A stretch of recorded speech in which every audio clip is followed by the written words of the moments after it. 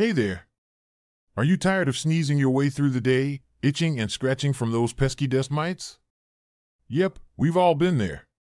You know the drill, you're not alone, right? So, let's embark on this journey together to tackle the dust mite menace. Together, we will reclaim your home.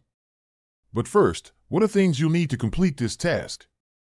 For the full list and where to get them, check the description and pinned comment below. Now that you have all your tools and materials ready, let's get into it. Get rid of it! Alright, let's get down to business. Dust mites. Yuck, even the name's off-putting, isn't it? Well, you might not like it, but they're super common. We're talking microscopic critters that love munching on dead skin cells. I know, pretty gross.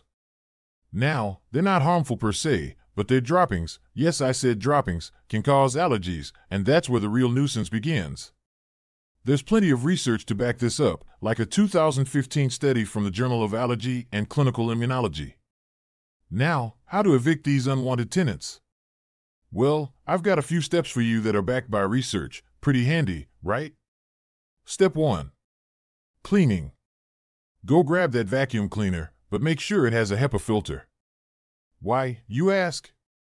It can trap tiny particles like dust mite droppings, so they don't float back into the air.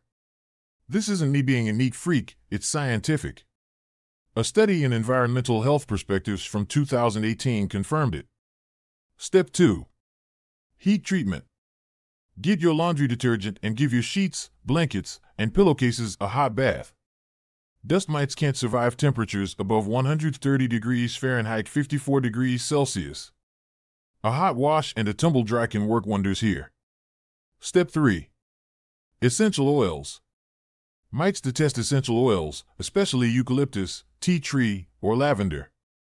Just add a couple of drops to your laundry, and voila! A 2018 study in experimental and applied acarology shows they're extremely effective. Step 4. Protective covers. Invest in dust mite-proof covers for your mattresses, pillows, and duvets. They're like invisible shields, blocking mites from reaching your skin. Now, isn't that neat? Step 5. Humidity control. Mites love moisture. Keeping humidity levels below 50% can keep their population under control. Use a hygrometer to monitor your home's humidity and a dehumidifier to reduce it if needed. Hey, you're doing an amazing job following along. If you found these steps helpful, don't forget to smash that subscribe button, give this video a thumbs up, and share it with your friends who may also be fighting the dust mite battle. And hey, drop a comment below to tell us which of these steps you found most useful. Remember, it's all about perseverance. With the right tools and a little bit of elbow grease, you can bid farewell to those pesky dust mites.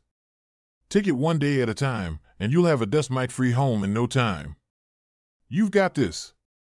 Alright, that's all we've got for today. Until next time, keep fighting the good fight against dust mites. See you soon.